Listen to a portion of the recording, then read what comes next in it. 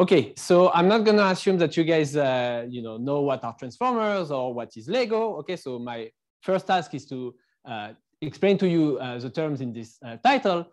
And of course, I'm not going to talk about this kind of transformers or this kind of Lego. Sorry, I have young kids at home, so for me this picture means a lot. In any case, let's get started and let's talk about transformers for real. So what are transformers? Okay, so if you go on Google and you search for transformer neural network, this is the picture that you're going to see. Okay, and everybody will assume, yeah, this makes perfect sense. Look, there is a positional encoding, a multi-head attention. You add, you normalize. There is a feed-forward network. Then it feeds into this mass multi-head, etc.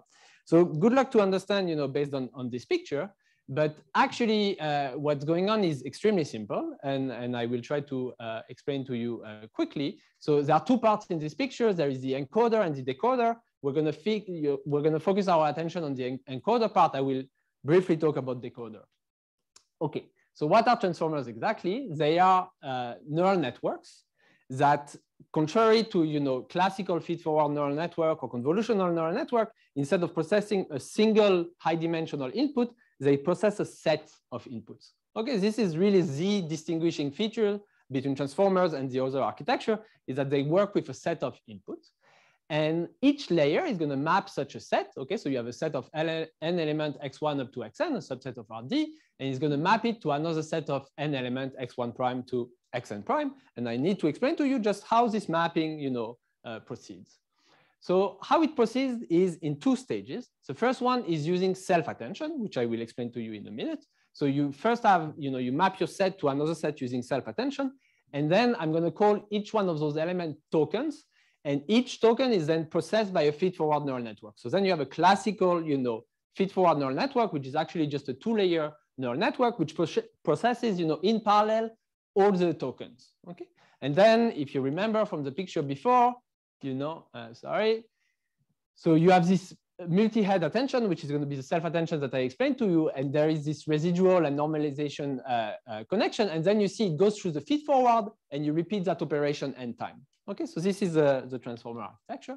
So really the only thing that I need to tell you, besides the residual connection and the normalization, which I will not explain, I will just very briefly tell you what is a layer normalization. The residual connection is just that you add an identity map on top of the self-attention and on top of the feed-forward neural network. But these are details, very important details that I don't want to obstruct what I'm going to be talking about. So let me explain the core element, which is the self-attention. So the self-attention is parameterized by three linear operators, WK, WQ, and WV, K for keys, Q for queries, and V for values. Okay? These three linear operators are going to be applied to my tokens to transform them into a key view, a query view, and a value view. Okay? So let me denote little ki, which is WKXI, little qi, which is sorry, there is a typo, WQXI, and little vi, which is WVXI. Okay, so I map my tokens into key, queries, and values. And then you have this, the following very simple formula, which many people in the theory community will like, which is as follows. So what you do is, let's say you want to see how the ice token is going to be transformed. Okay, so the ice token, what I'm going to look at is that I'm going to try to see where to divide the attention of the ice token over the other tokens. And the way I'm going to do that is that I'm going to define a probability distribution, pi. Okay, so pi is going to be a probability distribution on the index 1 to n. So it's going to, pi of j is going to tell me how much token I is looking at token j. Okay, how much attention there is on token j. And to look at this, all I do is that I just look at the inner product between qi and kj. Okay, so I look at, right now I'm looking at token I.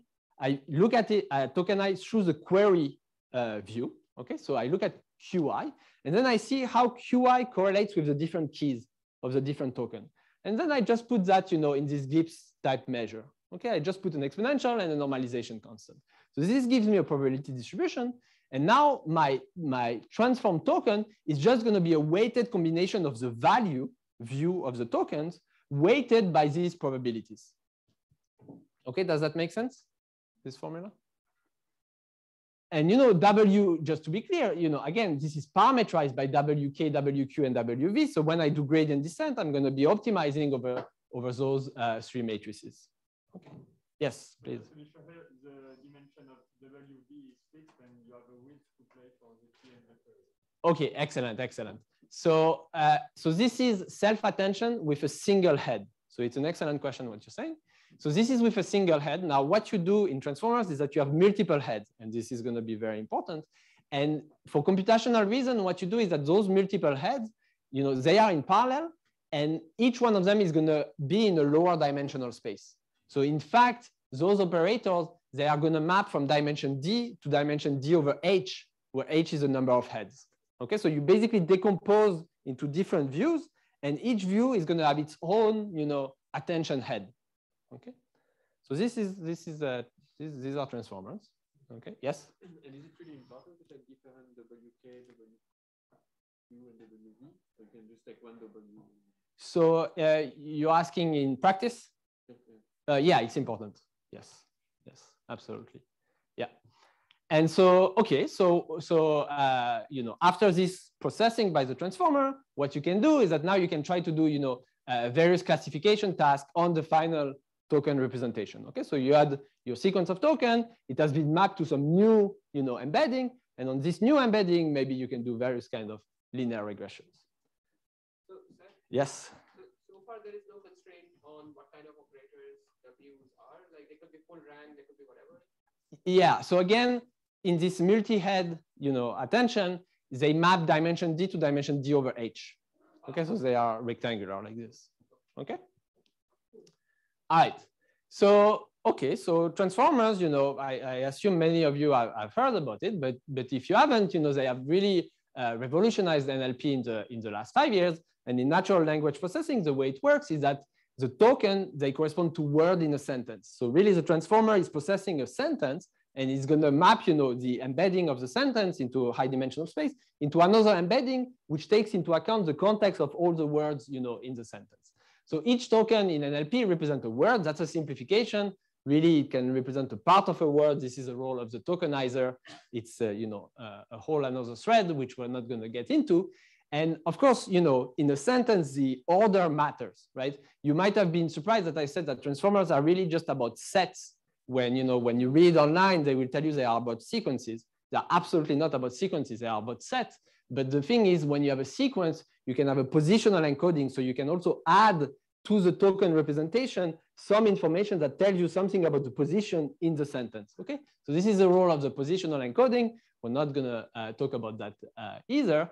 And then what you do is, you know, you have this big neural network, and you're going to train it on a variety of objectives. One of them is, for example, machine translation. Okay, so you take a sentence in French, and you want to map it to a sentence in English, okay? And you have just an embedding of every vocabulary word, you know, every word in the vocabulary in French into a high dimensional vector, and the same thing in English. So it's really, you know, mapping a set of high dimensional vectors to another set of high dimensional vectors. It perfectly fits, you know, this framework. Okay, so now let me tell you about some of the keywords that you might have heard, you know, in the past 5 years. So some of the famous transformers models that are trained out there, okay? Because it's actually not easy to train those things. It takes a lot of effort. So there are not that many large-scale transformers out there. One of them is BERT, okay? So this is one that we're gonna focus on. By the way, I didn't really explain the point of my presentation. The point of my presentation is gonna be that, you know, this previous slide on transformer, it seems completely impossible to understand what they are doing. What are those different heads? What's the role of the feed-forward neural network? Why do I have those many layers? How do those things interact with each other? Just seems like a huge mess. And the point of the presentation is it's not a huge mess at all. Okay, we can really understand it very well. So this is going to be, you know, what I will be talking about, and specifically we will talk about BERT. So BERT is the encoder-only architecture, which is great because that's the only thing I have explained. I have not explained really the decoder, and it's trained on this masked language model. So it's not even machine translation; it's even easier. I have a sentence in English, and I'm just going to mask, you know, 10% of the words, and my goal is to complete, you know, those masked tokens, okay, to just complete to fill the blanks, okay. So this is a model with depth 12, okay? It has 12 layers and 12 heads, okay? And the dimensionality of the embedding of the tokens is 768, okay? So the total is very easy calculation to do. I recommend doing it just to make sure that you understand every part of the transformer architecture. The number of parameters of this architecture is 110 millions, okay? Actually, this is not, you don't have enough information to see 110 millions because you also need to know the vocabulary size that is being used for the tokens, right? Because there is also part of the parameters is how do I embed, my words in the English vocabulary into a vector in dimension 768, okay? So there are 30K, this is 30K size vocabulary. So the parameters are divided roughly 1/4 in the attention, in every layer, 1/4 at the very beginning, just in the embedding of the English, dictionary, and 50% in the feed-forward neural network. This is BERT. Okay, that's it. That's BERT. GPT. Okay, you all have heard about GPT-3 or 2 maybe also. GPT it's a decoder only architecture. Okay, so it's only the other part. Decoder, by the way, it's nothing magical. The only difference is at the attention, it has a causal structure. So basically, you can only attend to things that are before you, okay? Which may or may not make sense, okay? And it's useful because then you can really produce one word by one word when you have this causal structure. So for example, for machine translation, people do encoder, decoder. You first encode your sentence in English, using an encoder-only architecture, and then you decode it into, the target language. All right, so encoder, decoder are for machine translation. GPD is for language generation, so it's decoder only. BERT is encoder only. Okay. Now let me tell you some variants that are out there. A variant that I like is Albert. So it's like BERT, except that it's the same layer which is being repeated over and over again. So it's exactly the same architecture as BERT. It also has 12 layers, but those 12 layers are the same thing. Okay, so I think from a theory perspective, it's very appealing. You're just repeating the same operation again and again. Okay. Roberta, and the only reason why I put it there is to put your attention on something very important. So BERT was incredibly influential, and what Roberta is just a better trained version of BERT. Okay, so understand that I don't talk about optimization at all. I don't explain how you choose the size of the mini batch and all of those things.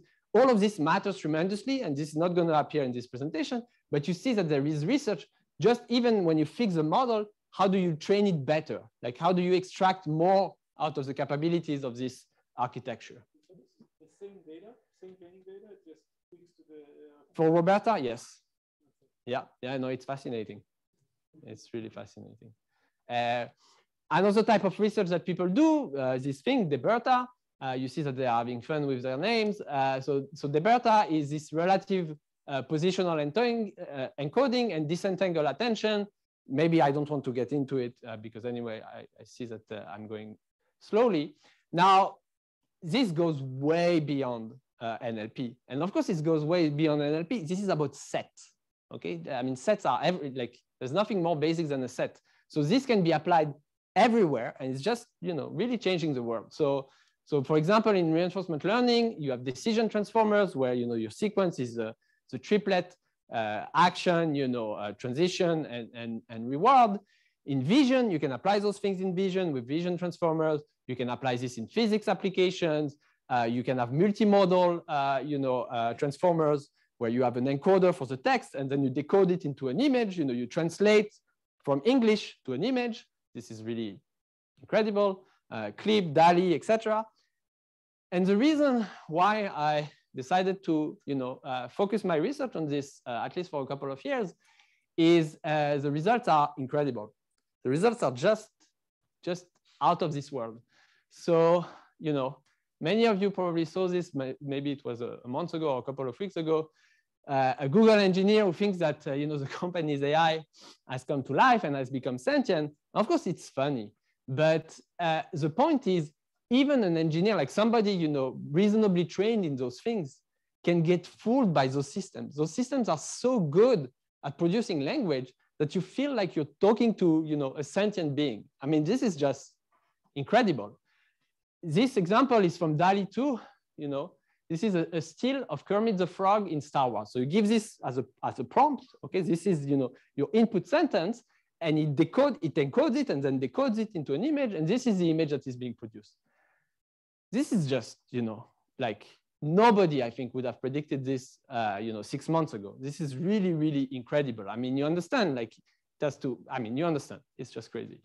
So and you might say, oh, maybe this was cherry picked. So this is an example, that I asked them to produce for me. And so, it's not cherry picked at all. This is the first thing that the model produced. So this is something I wanted for a long time, a bandit writing mathematical equation on the blackboard, anime style. I wish a long time ago, I wanted to ask an artist to draw something like that, but I was just lazy. But now I can just ask, the model, and in 5 seconds, it produces this image. So of course, it's not perfect. And, if I spent more time, with the prompt and modifying it, I would get, I think, something really great. But already this, I mean, can you imagine?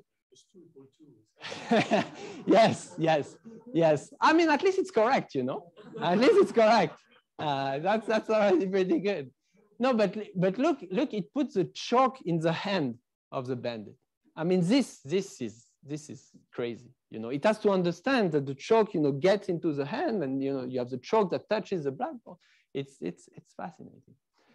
Okay, good. Okay, good. They are amazing. So what's really good about transformers? Why are they different from previous neural network? So to me, the reason why they are really good is that, to me, they are relative neural network, as opposed to absolute neural network, which would be feed-forward neural network or convolutional neural network. And what I mean by that is, in traditional neural network, you learn the neurons, and the neurons are kind of fixed filters, against which you're going to test your data. So you have your X, and you're going to test it against this fixed filter. Is there a cat in my image? Is there a dog in my image? So you have learned these fixed filters. In transformers, you're testing your input against itself. So you really, it has a lot more in it. You can start to do reasoning. Okay. So what I want to say is, that this potentially allows for reasoning to emerge, because now you can associate concepts. For example, you can try to do analogies like, if concept A behaves, in such and such ways, and concept B is similar to A in such and such ways, then something happens. And this is really about, A and B are embedded in your, input. These are not abstract things in absolute terms. These are all relative terms. Because this is really the basis of reasoning to me.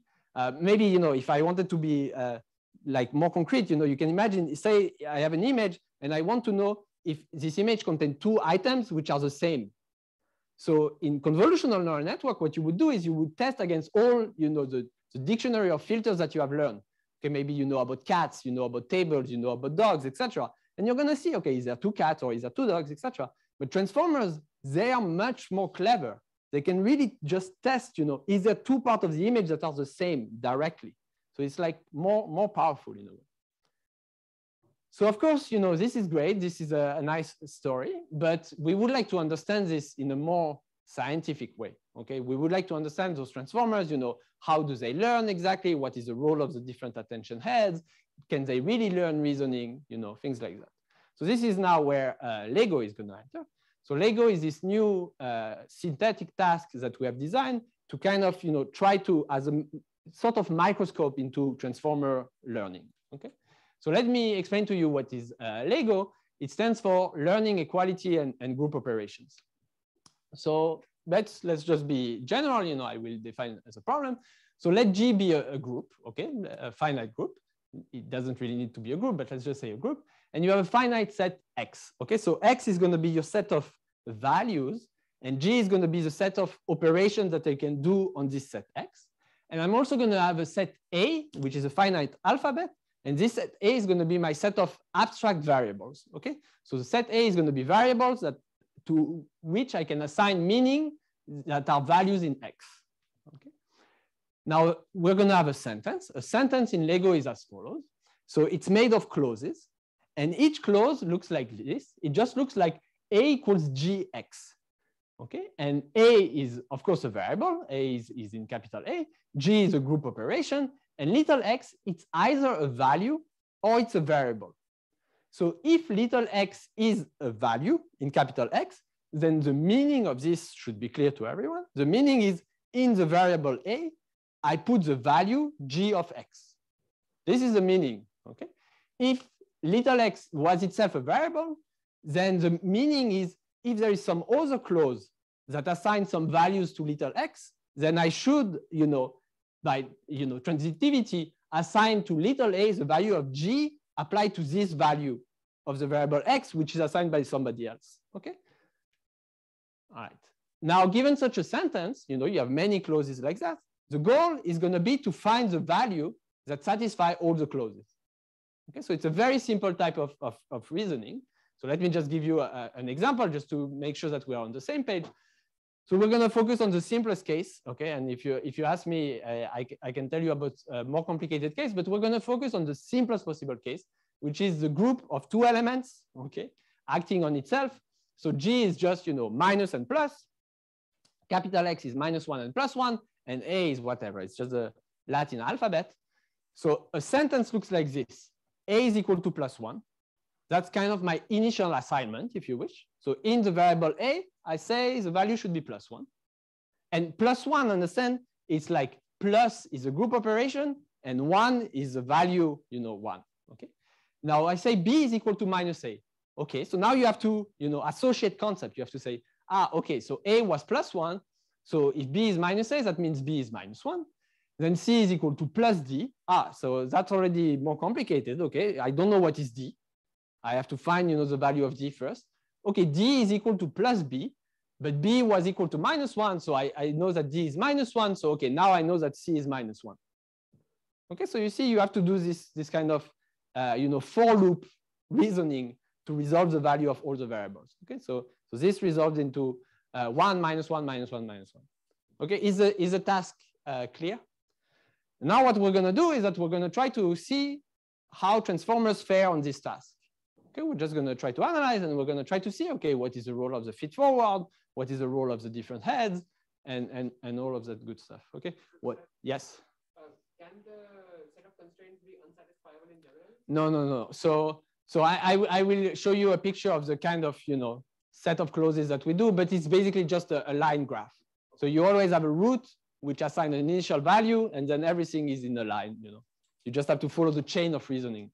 So in fact, there is always a unique solution. There is a unique solution. Absolutely. Yes. Yeah. Okay. So just to be clear, you have your input sentence, D equals, -C, B equals blah, blah, blah. Then the transformer processes it. And then you have a linear classification head on top of every variable. And that's where you have your loss function. Okay. And the key point is that you have to be able to associate concept. Okay. Which means that if you have A that appears in two different places in the sentence, then you have to realize those two different A's, they are the same thing. Right? This is not at all obvious. So if A, over there, I say it's -1, then this A, when I say B is equal to minus A, then this, A over there is also -1. So that means B is +1. So you have to associate concept, and you have to manipulate them. Okay, manipulate them because again, if B is -A and A was -1, I have to say, okay, I have to manipulate my -1 to turn it into a +1. Okay, so you have this association operation and manipulation operation. Okay. All right. So the point is association and manipulation, they are very easy to implement with the attention. Okay, why is that? So let's just see that. And I should try to go a little bit faster. So let's say you have two, occurrences of the token Z. Okay, Z is some variable. Okay, and currently they're embedding, so they are being processed by the network. And currently the token, representation are different. One of them is alpha plus beta, and the other one is alpha plus gamma. Okay, so Z has been processed into two different things. Understand that, of course, on the very first layer, Z is embedded into the same high dimensional vector. But as soon as there is an attention operation, because of the positional encoding, they are going to evolve differently. Okay, and now let's assume maybe that no other token contains alpha. Then what happens is that, of course, the attention is going to be very simple, because if you have a head which has WK equals WQ equals identity, okay? So again, this is where you see the importance of, the value of those linear operators. So if the key and queries are just identity, then you're just comparing, taking the inner product of the tokens themselves. So because no other tokens contain alpha, and if you assume everything is random, which of course it's not, but let's assume it is random, then you see that the two occurrences of Z in this head, they are just going to attend to each other. So this Z over here, which is alpha plus beta, and this Z over there, which is alpha plus gamma, their attention is to each other. Okay, so they are just going to mix the value of those tokens. If, for example, the value matrix WV is also identity, then after the self-attention, those two tokens, they just become 2 alpha plus beta plus gamma. Yes? Are you assuming that alpha, beta, and gamma is random Gaussian? Right, you can think like that. And maybe one thing I can say now is the layer normalization will make sure that these are unit norms, vectors. So there are unit norm vectors, and yeah, what I'm assuming is basically, that beta and gamma and the other tokens are kind of random on the sphere and independent of alpha, and so you have this common direction that makes those two tokens attend to each other. Yes.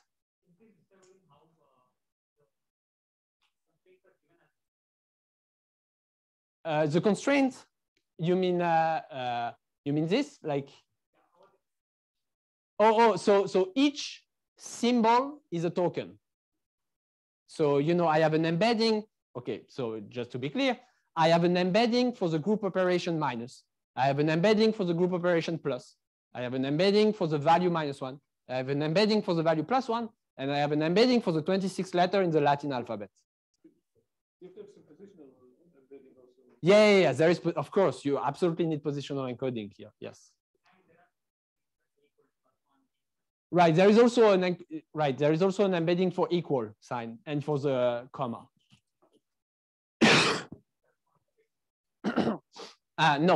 No.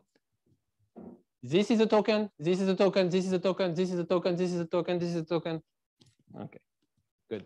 All right. So let's go to the experiments maybe quickly. And manipulation. Okay. Maybe I just want to say that. So association is easily done with the with a head which would have identity for the 3 linear operators. For manipulation, you can use the feed-forward neural network, because imagine if a token, it has in it that it came from a -1 value, and there is a minus operation in it. Then I could have in my feed-forward, I could say if I have in my token a -1 and a minus group operation, then what I should output is a value +1. Okay, it's very easy to see that you can do that. And in fact, let me just make a comment that it's even easier to do that with gated linear units. If you don't know what that is, it doesn't matter. But this is where you can start to see differences between, for example, different non-linearities, which I find to be interesting. The feed-forward network, is it on each token separately or yes, entire center? Each token separately. So how can you access the neighboring ones? I'm a bit confused. That's the key point, is that the associate. Yeah. So for manipulation, you need, okay, maybe I went too fast. For manipulation, it's very important. You should also have a head that mixes in, the token nearby. So maybe this is key. You need to have a so basically what this slide is saying is all you need is a manipulation head and an association head. And if you have those two things, then you should be able to solve, the Lego task. Okay, so let's see, sorry. Let's see how transformers actually do on this task. So this is an example. And what I want to clarify is that there is an order of reasoning. Okay, so let's say A equals +1, B equals -A, E equals +B, D equals -F. You see, let me just see. F, we don't know what is the value yet. F is given by the last clause, which is +E. But in the chain of reasoning order, you have A, B, E, F, D, C. Okay, so in the order, I'm going to say that A is the first variable, B is the second one, E is the third one, etc. Is that clear? Okay, so now I'm going to show you how transformers, how BERT learns on this, and we're going to be running on sequences of length 12. Okay, there will be 12 variables. So this is what happened. It works. Okay, so this is a test accuracy. This is the number of epochs. It shoots up to 100% accuracy on all the variables.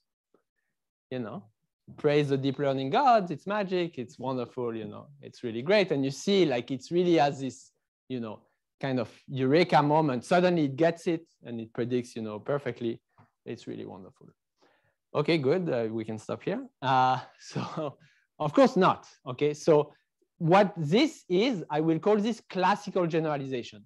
You have trained on sequences of 12 variables, and you're testing on sequences of 12 variables.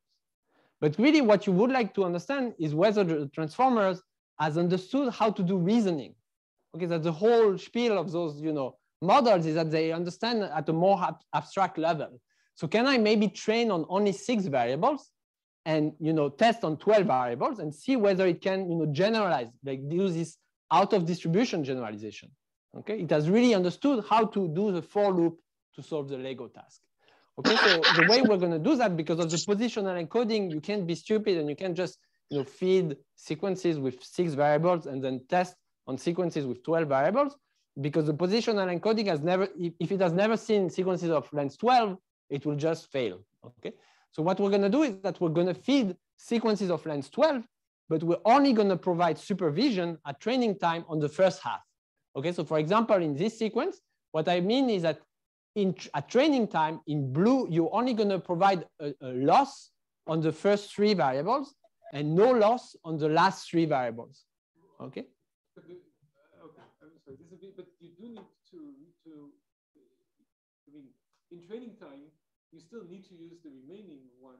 Yeah, they are there. The network is. For the reasoning, right? I mean, it's not that the problem on the first 3 is independent. Like you are. So, okay, that's a good question. So the point is, no, you don't need to resolve the last, you know, to resolve the beginning, but yeah, it is the case in all my examples. So the point is that there is a chain order and there is a sentence order. Okay. But because the network does not know the chain order, you know, so finding the chain order is kind of already solving part of the reasoning. Right. So you know, all it can really do is just solve the problem. You're going to give supervision on the prefix of the chain or prefix of the sentence? Excellent. On the chain. Ah, okay. Yeah, of course. Otherwise, otherwise it would be stupid. Yes. Yes. Oh, yeah, it wouldn't make sense otherwise. It's on the order of the chain. Yes. Okay. And lo and behold, it doesn't work. So it doesn't generalize. Okay. So in dashed, you can see, you know, how well it does in this out of distribution generalization. And it just doesn't learn, you see? It gets 100% accuracy on what it was trained on, but if you just ask it, you know, to predict a chain 1 step longer, it kind of fails. I mean, it gets to 70% accuracy. Okay, so transformers are not just, you know, this magical hammers that you can apply to any problem and it's gonna solve everything, but maybe what you can do is you can apply a better inductive bias, okay? Which is, of course, machine learning 101, you know, you want to have inductive bias in your training. And Lego is really about a for loop. And the Albert architecture that I told you about, where you repeat the same layer over and over again, this is also, you know, a for loop kind of architecture. So maybe Albert is going to generalize better than BERT. And indeed, it does. Okay. So on the top, it's a classical generalization. And on the bottom, it's the out of distribution generalization. So you see from the left side is BERT and right side is Albert. So you see from classical generalization, you cannot distinguish BERT and Albert. But in out of distribution generalization, it's extremely clear. Albert is solving the problem much, much, much better. I mean, the generalization to 1 more step is 100%. To 2 more steps, it gets to 100%. To 3 more steps, it gets to, you know, the 70%. So it just works much, much, much better. And realize that Albert has much fewer parameters. Okay. Only 30 million, and most of them are in the embedding, actually. So it has very, very few parameters compared to BERT 110 million. So you know, the inductive bias is still there. It still matters a lot. Yes? One quick question. Is this 11 at all related to the number of layers in Albert? For example, if the number of variables was much larger than the number of layers, would you expect the same thing? I will come back to this question at the end, but it's an excellent question. Yes. The short answer is yes. We decided, you know, 12 and 12 just to make sure, you know, that at least this part is taken care of, but there's more to be said. Yeah. Yes?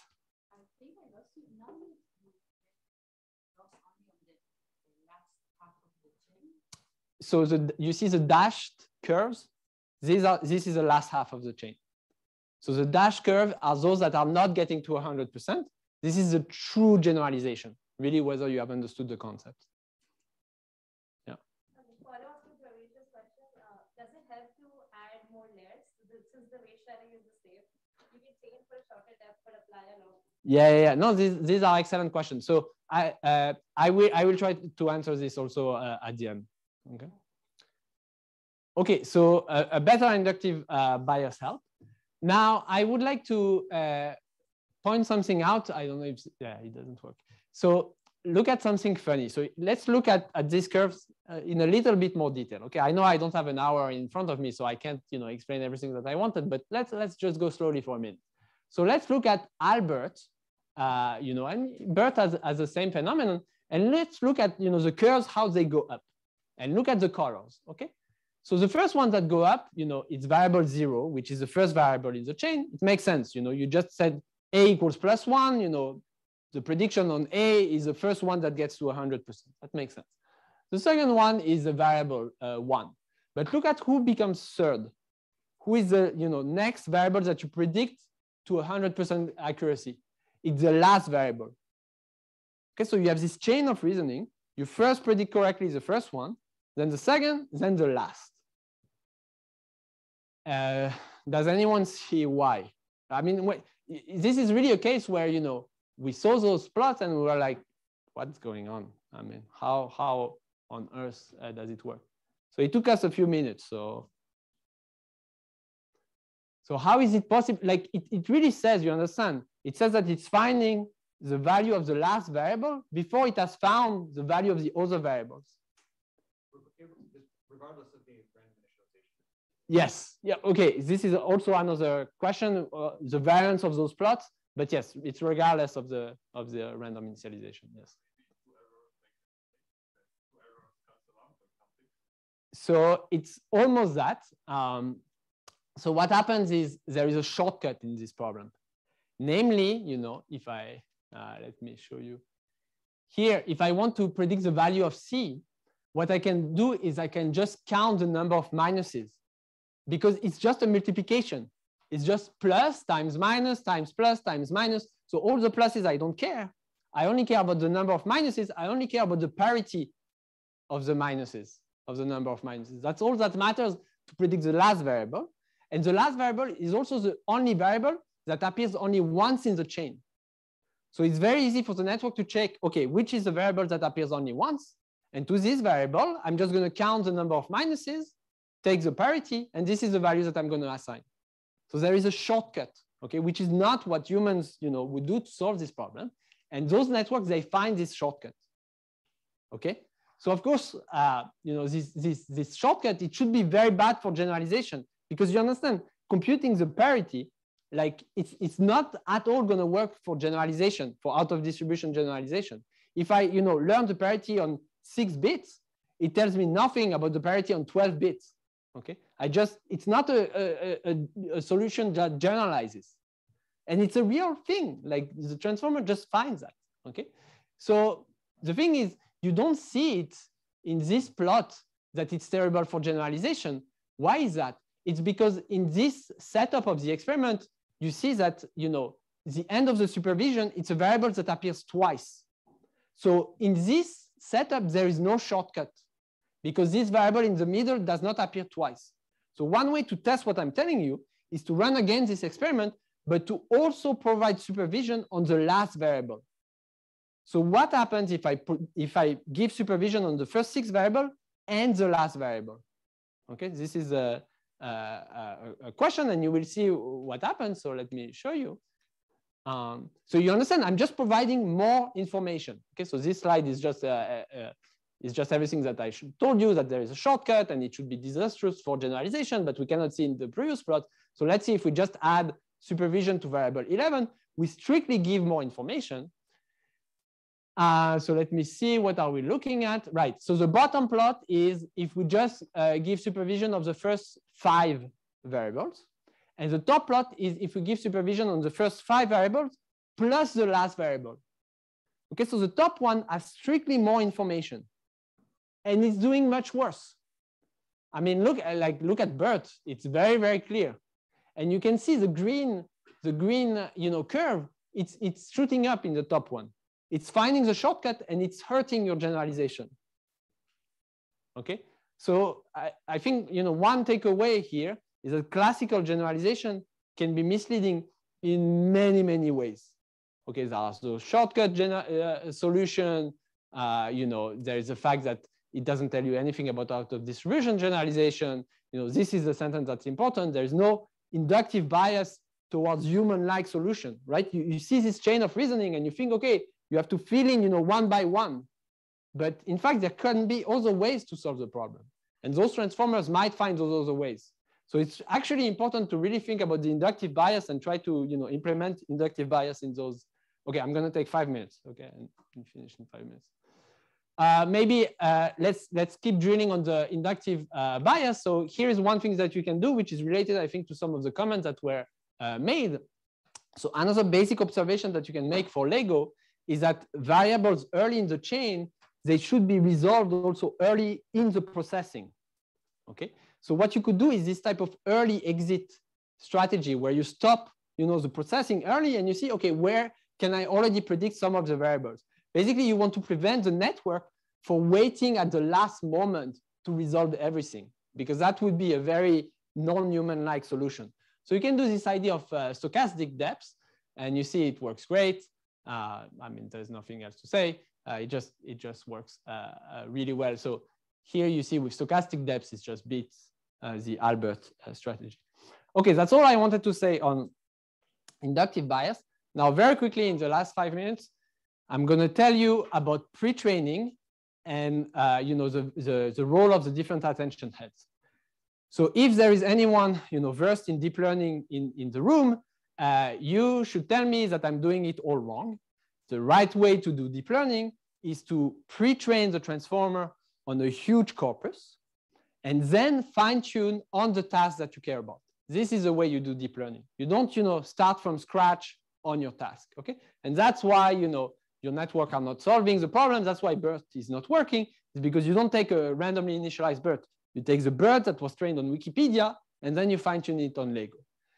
So at first, when you say that, it doesn't make any sense. Like, how would, pre-training on Wikipedia help me to solve, this chain of reasoning? Unless, there is some magical thing going on where really the network, by reading Wikipedia, it has learned to reason or something, So it doesn't make any sense, but it works. It really works. So on the left is the BERT, randomly initialized BERT, and on the right is the pre-trained BERT, pre-trained on Wikipedia and fine-tuned on Lego. And look at how much better it is. I mean, it's better than any other plot that I have shown you so far, except maybe stochastic depth with Albert. Yes? What does that mean to be pre-trained on Wikipedia? Yeah. So what it means is very simple. So you have this BERT architecture with 12 layers, etc. And you first train it to predict, you feed it Wikipedia in the following sense. You feed a sentence of Wikipedia and you mask like 10% of the words and you make it predict, what were those missing words. And you do that for many, many epochs with lots of compute. Now you have a network which is fixed, which has been pre-trained. And now you're going to use this as an initialization for this task.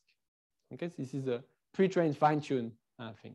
And it works really great, And so, again, here, I think the answer should be, praise the deep learning gods. It's incredible. It works really well. But the thing is, there is really, as always, there is no magic in life, sadly. There is a very simple explanation for what's going on. What's going on is simply that, this.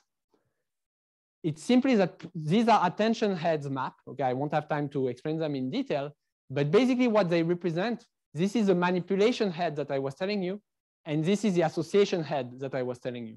So pre-trained BERT has found this kind of, convolutional structure, which is what I call the manipulation head, and it has found this kind of identity, linear operator, which I call the association head, and it just has found this, naturally. And if you initialize with them, then it's going to be much easier to solve Lego. And you can test this hypothesis by just saying, okay, let me try to mimic, the pre-training by just initializing with those two heads, association and manipulation, which I have learned, to mimic basically what the pre-training does. And you can see that mimicking does almost as well as pre-train. And mimicking, understand, this is like a zero data initialization, okay? The middle plot is pre-trained on all of Wikipedia. The right one, it has zero, since zero data. It has just learned to do this manipulation and, association head. So really, there's no magic. Pre-training is just finding those good operators. So okay. Mimicking bird is zero shot, no fine tuning? No. That would be too much. No. It's the initialization is a mimicking of those two heads that I showed you. Yeah. Okay, I'm gonna conclude now, but so of course, the question is this a more general phenomenon? Is it that pre-training just finds general purpose operators that can be fine-tuned on specific tasks? Okay, so maybe language models are not impossible to understand. We could try to use those for pruning, for many, many other things. You can try to look at the importance of data, longer chain, different depths of the network, more complex groups. This is one picture that's related to some of the questions that were asked. If you train on much longer chain, and you can see this is still depth 12, but you can see how much better it does. So basically, by seeing more complex data, it learns a better, model. Okay, I'm going to stop here. Sorry for going over time.